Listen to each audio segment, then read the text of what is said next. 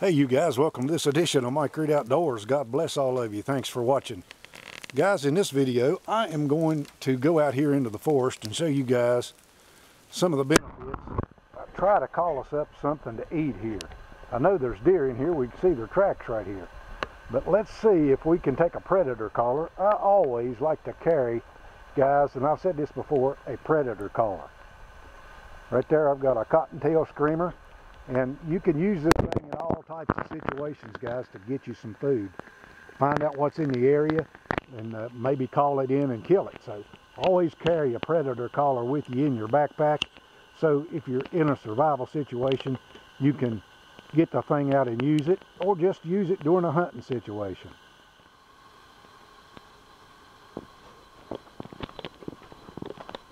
Looks like we got a roadblock here, you guys. Look at this.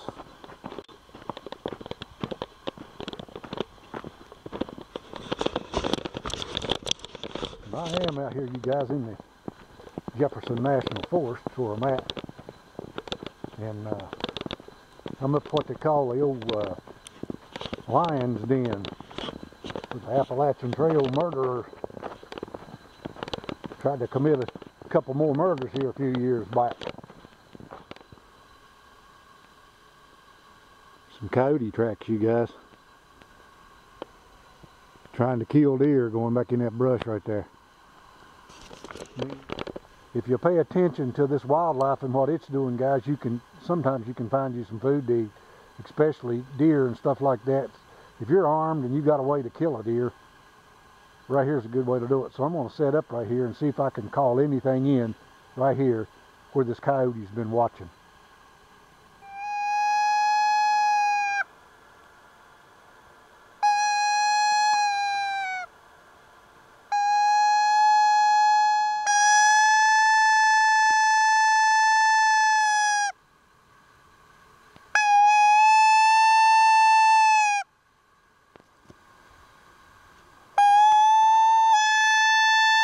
So far, guys, I've called the crows up anyway.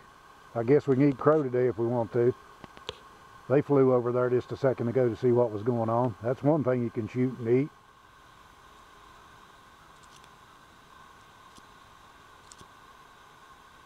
Guys, I ain't seen anything but them crows, but they did get after something right over there, so there possibly is something over there that's eating. That's one thing you can do. I've told you before, if you see a bunch of crows and they're after something on the ground, that's something that you can probably eat for sure. Could be a deer, squirrel, bear, anything, fox, coyote. And I'm going to move on down the road here. I've been here about 30 minutes, so I'm going to move on down the road and see what else we can find.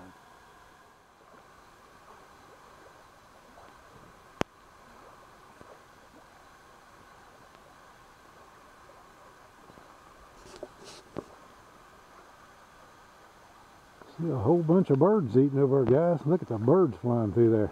One thing I've learned, guys, if there's birds in an area, there's bound to be some squirrels around here, because the little old seeds that them birds eat off of these plants, the squirrels will eat them too. So I'm going to go here and see if I can find some tracks. Looks like that thing's going to go, guys. Man, you talking about a hard fire to start this morning. This one was. I'm going to get me out some food here and cook it up and see what goes on. I've seen all kind of tracks, but no animals has come into my call as yet.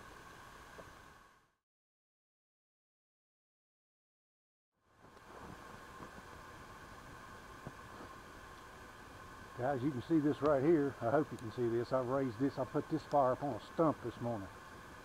Great old big cypress stump.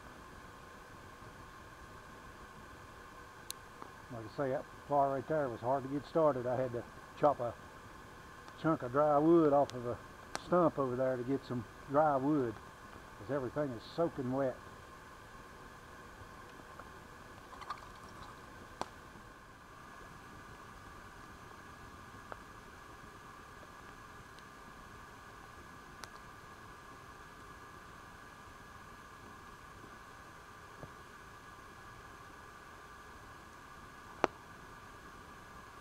Fried Viennas, guys, look at that.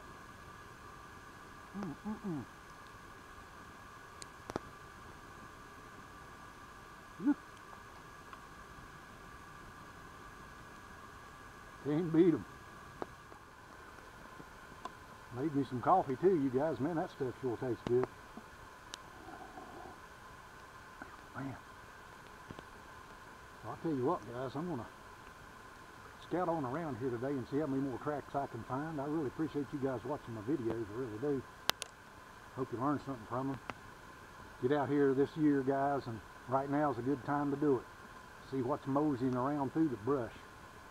Looks like there's another snowstorm coming in tomorrow, so I'll probably get out tomorrow and do the same thing, see what's moseying around. Thanks for watching, guys. Have yourself a great day.